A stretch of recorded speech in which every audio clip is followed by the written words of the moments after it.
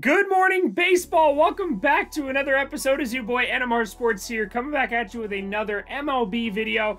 It's going to be very difficult for me to not talk about the Angels-White Sox game. If you guys didn't see that last night, it was absolutely incredible. Highly recommend going and checking out some highlights. We're definitely going to talk all about it in just a second here. But first, we're going to talk about all the other games that happened yesterday and go over some of the highlights. I'm not going to talk about every single game, but we're just going to go over some of the general highlights. Who did well, who underperformed, overperformed, things like that. So if you guys do enjoy the content, be sure to hit the subscribe button down below, leave a like on the video, and comment your favorite baseball team, something like that. Let's get some baseball conversations going. If you do want to talk more baseball, be sure to check out the Discord link in my description here. We've been talking baseball in that Discord pretty much all day long, every time that something crazy is going on. Just you can throw some hot takes, you can throw some cold takes in there, things like that. I also have a Twitch where you can talk live with me about baseball. I'll be live tomorrow night, so yeah, be sure to check that out as well. And without further ado, let's get into the video. Now, those of you who are subscribed, be sure to send me a screenshot of you guys being subscribed on Instagram or Twitter to be entered into a giveaway to be able to win one of 2 MLB jerseys. If we hit 500 subscribers by April 16th, which is coming up right here, I will be giving away 4 jerseys as opposed to 2. So yeah, be sure to hit me up with that screenshot. Now let's get into talking about some baseball. The first thing I want to talk about, Vladimir Guerrero Jr. hit his first of many home runs this year. Everyone thinks he's going to be an MVP candidate, and he started that MVP campaign off yesterday afternoon with his first home run of the season. The Blue Jays would go on to beat the Yankees, so the Yankees fall to 1-2, and I have never seen a fan base panic more after 3 games than the Yankees are all over Twitter. All over Twitter, all I see is like how this team has no energy, this team is blah, blah, blah, blah, blah. I honestly, as high as I am on the Angels right now after them almost sweeping the White Sox, that's how low the Yankees are after losing 2 games to the Blue Jays. So if you're a Yankees fan, don't panic. You still have an amazing team, and you have some guys who are injured who should be coming back fairly soon. So Yankees, you're going to be fine, and Blue Jays look very, very good right now. I love their offense. Their pitching is actually coming through for them at the moment, so yeah, looking very good over there in Toronto. Another AL East team that is underperforming right now, the Boston Red Sox. I'm wearing this hat. It says 33 on it. I literally can't. There we go. I'm wearing this hat. It says 33 on it. That's how many runners the Baltimore Orioles left on base yesterday. Now, 33 runners left on base. That's a lot. You probably think, damn, they missed a lot of opportunities. They still put up 11 runs. They still put up 11 runs, and they left 33 runners on base. That is absolutely insane. The Red Sox pitching is an absolute joke, and even their offense has not been able to combat it. They're basically going to be playing a lot of these 10-run games, and they have not been putting up the offense to combat that. The Orioles were insane. Cedric Mullins was 5 for 5. Trey Mancini had a couple of hits. Anthony Santander was doing well. Basically, everybody in that lineup was just absolutely teeing off. I believe Garrett Richards started that game.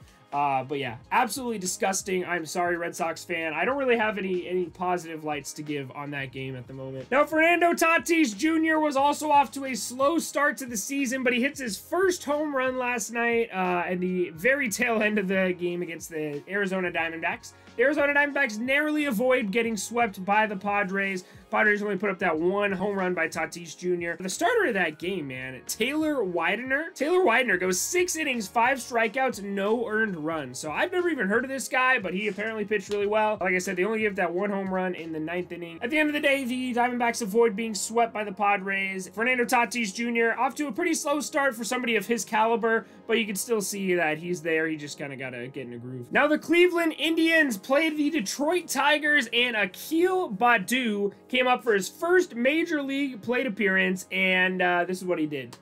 Absolute moonshot to left field, opposite field. Looks very, very good. His dad and his mom were in the stands, and I just look at his reaction, man. It's so cool. I love baseball. I love seeing stuff like this, man. It gives you goosebumps. I got goosebumps while watching this. Akil Baddoo, a Rule 5 draft pick, actually. So he had to make the roster, or else the way the Rule 5 draft works, you can basically take somebody in the minor leagues from another team. It's really confusing, but basically, if you take somebody like that from another team, you have to put them on the roster or else you lose them. It's super confusing, but Akil Baddoo looks like he could be a stud. Nomar Mazara, who is competing with Akil Baddoo for a starting job, also hit a home run in that game, but the Cleveland Indians put up 9 runs. They finally put up some offense. Home runs from Jordan Luplow, I don't know how to pronounce his name, Franmil Reyes, and Austin Hedges all go deep to beat the Tigers 9-3. So finally seeing some offense over there in Cleveland, but big shout out to Akil Baddoo for hitting his first major league blast. Now, Now, speaking of blasts, Nate Lau was a offseason acquisition by the Rangers from the Tampa Bay Rays, and my God, did he hit a moonshot yesterday. 465 feet off the bat, absolutely crushed it into the fountains there in Kansas City. And the Rangers would go on to beat the Royals 7-3. Jordan Lyles gets the Rangers their first win of the season, and Nate Lau with the offense. Brady Singer kind of got teed off on, which is kind of upsetting because he's a big stud prospect over there in Kansas City that I'm hoping does well. But yeah, the Royals 2-1. The Rangers finally get on the board by being 1-2, avoid the sweep from the Royals. And a lot of offense in those two games. So I don't know if it was just two bad pitching staffs going against each other, but both those offenses in the Rangers and the Royals have been looking very, very good. Now, yesterday we talked about Nick Castellanos getting in a fight with the St. Louis Cardinals, and I guess you could say he won the fight. He goes deep in his first plate appearance yesterday, absolutely crushes a baseball to left center, had a swing and a drive into deep left center, and I'll make it a 3-0 ball game. So the Reds end up putting up 12 runs to the Cardinals, 1 run, 12-1 victory for the Cincinnati Reds. They go up to 2-1, while the Cardinals fall to 1-2. The Reds looking pretty good to start this season out. Ironically, the only bad outing they've had has been their ace, Luis Castillo, so we'll see. Hopefully he gets back on the hill. The Reds could honestly surprise a lot of people in this division. That offense is looking fantastic, and Castellanos is doing a great job getting that team fired up over there. Now, the Atlanta Braves, I can't sugarcoat this, man. They suck right now. Like, they're not a bad team. I'm not saying the Braves are a bad team. They are a last place team currently. They're not going to be a last place team. But my God, do they suck right now, dude. They lose another game where they only put up 1 run on a Travis d'Arnaud solo home run, so they get their second home run of the season. They just can't score runs. And the Phillies pitching staff is not that great. They got shut out by Zach Wheeler.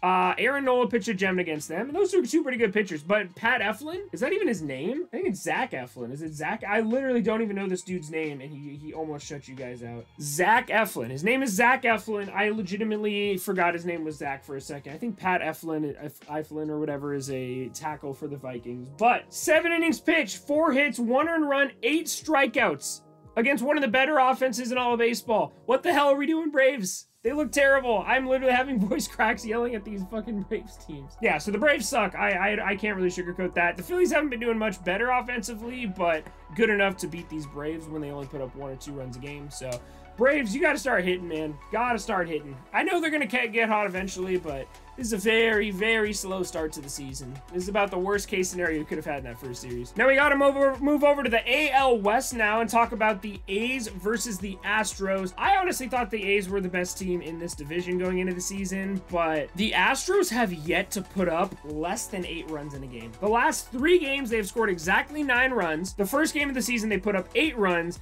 and they have not allowed more than 4 runs in a game. So the A's look terrible right now. Honestly, the A's don't even look that bad. The Astros just look amazing offensively. It is absolutely terrifying. The Angels go to play the Astros next week, and I am absolutely terrified about it because the Astros look incredibly hot right now. What's his name? Kyle Tucker goes deep. Chas McCormick hits his first major league home run. So guys you haven't even heard of are contributing. Jason Castro, Angels legend, goes deep yesterday as well. Really a good offensive day from a lot of players. Kyle Tucker's the only name on that list that's really a standout guy. Yeah, they're getting a lot of production from that lineup, man. 9 runs in each of their last 3 games with 8 runs on opening day. So the Astros are a very scary team, a force to be reckoned with right now. But they aren't the only team that's a force to be reckoned with in the American League West. Let's get into the Sunday night matchup. Shohei Ohtani on the bump for the Angels. Shohei Ohtani batting second for the Angels. And my God, just look at these clips. Man was throwing 100.6 miles per hour on the mound. The fastest pitch thrown by a major leaguer this year. And then he goes out, first pitch swinging. The loudest crack I've ever heard in my entire life. Like, I might be addicted to crack after I never have understood crack addictions until I heard this at bat right here.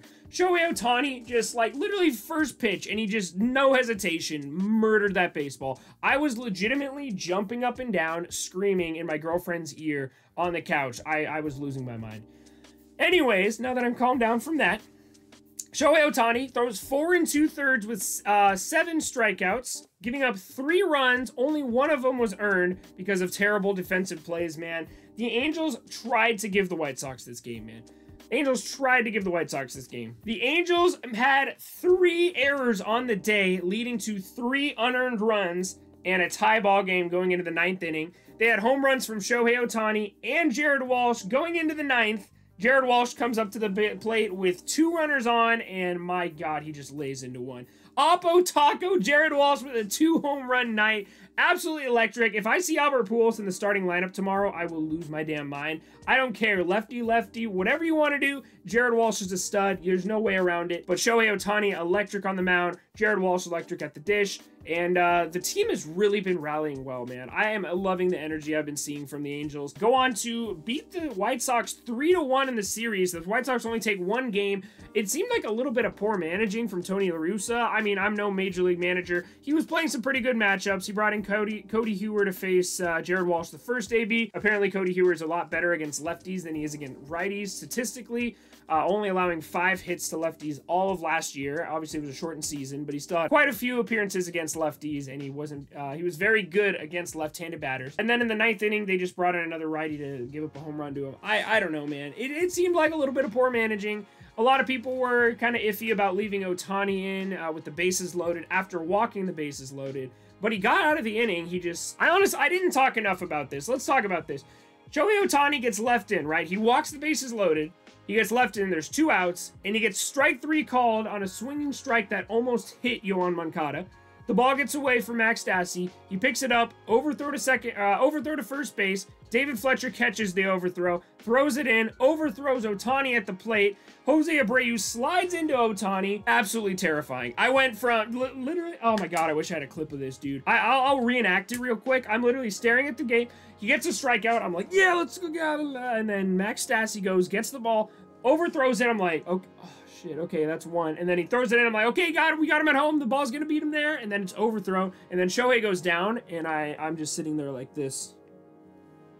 I'm just sitting there like this. I don't even know. I don't know if any of that made sense or was coherent whatsoever. I'm pretty fucking tired, but electric game, dude. Absolutely electrifying game. That game literally had everything. Throwing errors. Shohei Ohtani throwing 100 on the mound. Shohei Ohtani with 115 mile per hour 451-foot home run to right field. Shohei Ohtani never goes to right field either, so that was kind of a rare feat to see.